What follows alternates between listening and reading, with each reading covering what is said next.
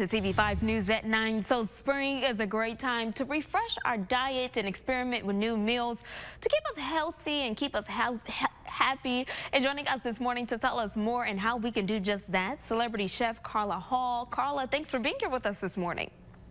Hello, hello, hello. Spring has sprung. Look at my table. I know, we're so excited. So today we are talking about how to incorporate oats into our daily meals. So the first question we have for you today, Carla, is, we're all familiar with like oatmeal, but how can we incorporate oats into our meals outside of breakfast?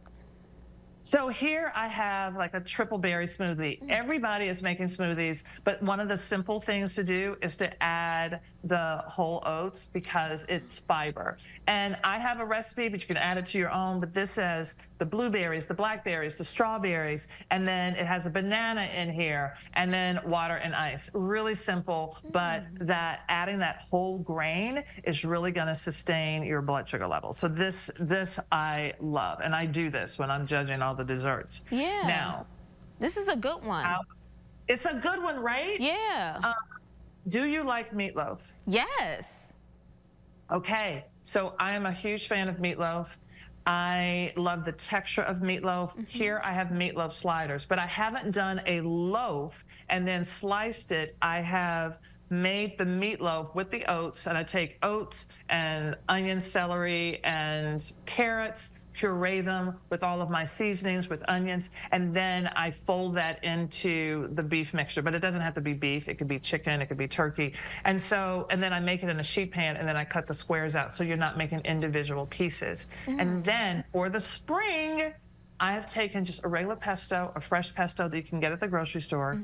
I add peas to it, whiz it up in my food processor. So now you have this very springy pesto with the spring greens. So now your meatloaf is ready for the spring and has fiber. If you could smell this right now, I know. You'd be smacking somebody's mama. No, that's right. It makes us wish we had smell-o-vision, so I can only imagine how amazing it tastes, Carla. So we know about like oat milk, but what about oat flour? Those are things that can also be used for baking. Does that like impact the way that your dessert comes out or tastes?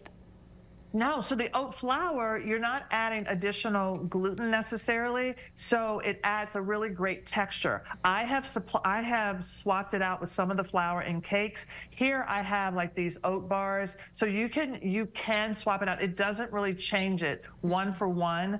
But you still need sometimes other flour, but the texture, the sweetness of oats is wonderful, and that's what it's going to give you. And you're adding that whole grain. Yeah. So that's why. And pancakes, beautiful.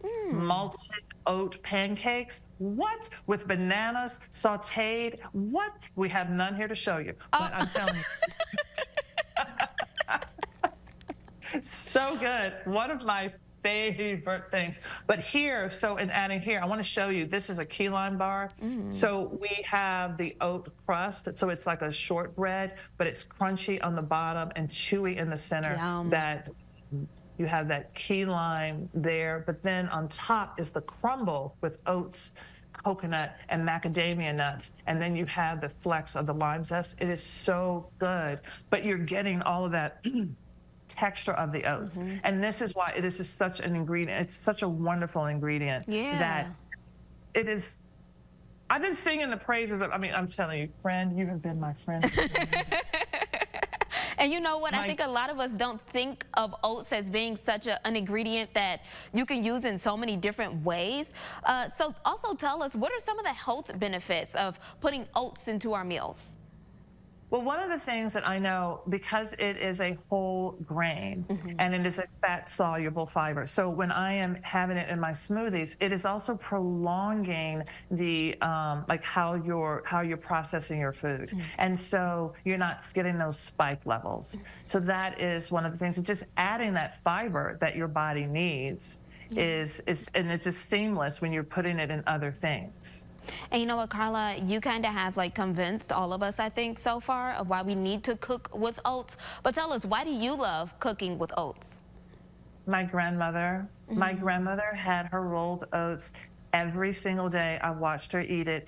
And so then I started having oats every single day. Even when I was doing my show, Chasing Flavor, I traveled with packets of the oatmeal and a kettle, and I would make my oats, and I also had cinnamon. So it's a brand that I trust, a brand that I've been growing up with for decades, and it's really that connection with my grandmother. Like every time I have oats, I think about her. And you know what, Carla, you gave us so many awesome recipes, from the meatloaf to the oat bars to how we can actually put oats into our smoothie as well. Where can we find these recipes at? Well, these and more, you can go to QuakerOats.com, and you will be amazed at the plethora and variety of recipes that you find there. Well, Carla, you were just so much fun. We appreciate you so much. Thank you. Good to see you. Yes, good to see you too. All right, so you can find more information in the hot link section of our website, WNEM.com.